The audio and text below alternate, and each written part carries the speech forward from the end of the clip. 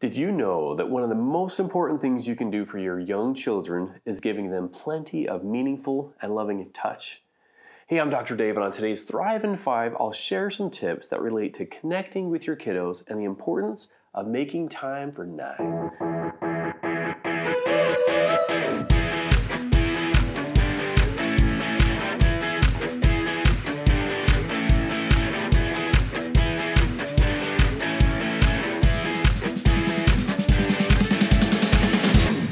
Sometimes we think as parents that we either need to provide intense and expensive experiences for our children in order to connect with them, or we think we're just too busy to give attention to everything our child needs from us.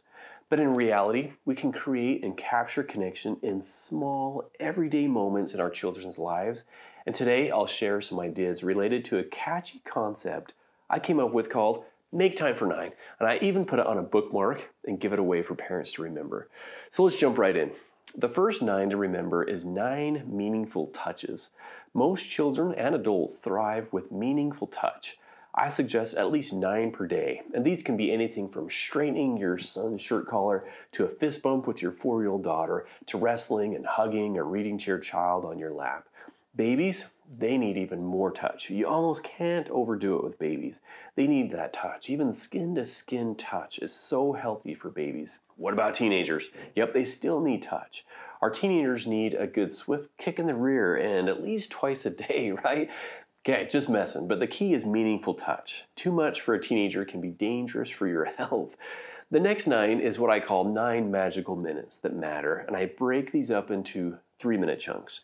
The first 3 minutes of the day, when your child wakes up in the morning and you see your child, can be crucial as it sets the tone for the day. Snuggling with them in your bed or carrying them upstairs to breakfast can be important micro moments of connection. Make those first few minutes when they wake up calm and comforting. I found it sure goes better than yelling down to them, "Get your can out of bed, you're going to be late for the bus," or "Why didn't you get your homework done?" or "That paper signed last night." Again, the key is connection. It's the idea that people are more important than problems. The second 3 magical minutes that matter are the 3 minutes when you first see your child when they come home from school or you come home from work. When you reunite after being gone, take just a few minutes to reconnect and put away your phone or other distractions and listen to their day.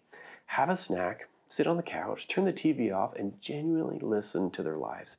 I remember my mom doing this as a child. Every day I had an after-school snack and talked with my mom before running off and playing for the rest of the afternoon.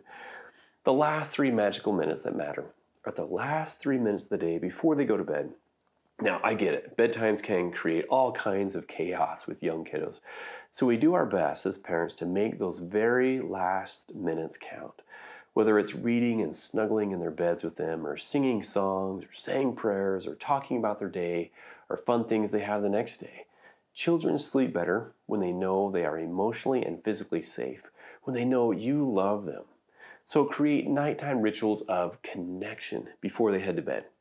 The final 9 in Make Time for 9 is 9 minutes of conversation.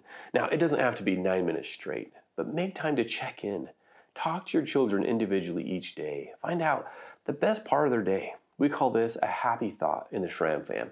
What made them happy that day? Ask open-ended questions such as, tell me about your favorite toy or your memory or your worst fear or your best friend. Ask them about their favorite place in the world. It could be their favorite food, their ice cream, or their favorite subject in school. So the idea is to invest a few minutes each day to learn something new about your child's life. You may even want to schedule your own one-on-one date night with your children, where it's just you two together, eating an ice cream and talking. Now remember, you may be the one asking all the questions, and that's totally fine. Make the time fun for both of you. That's the key. I recently had a drive with our 18-year-old daughters. We spent about 2 hours in the truck together. I listened to her life, her plans, and her fears. It was just great time together. So there you have it. Make time for 9 meaningful touches, 9 minutes of talk time. Enjoy the 9 magical minutes that matter. That is the first 3 minutes when they wake up in the morning, the 3 minutes when you see them after work or school, and then the last 3 minutes of the day before they go to bed. These are transition minutes, and you can make them moments of connection. I would love to hear what you do one-on-one with your kiddos. So leave a comment, subscribe, share, and give it a like if you found it helpful. So that's all for now. I'm Dr. Dave, and this has been another Thrive in 5.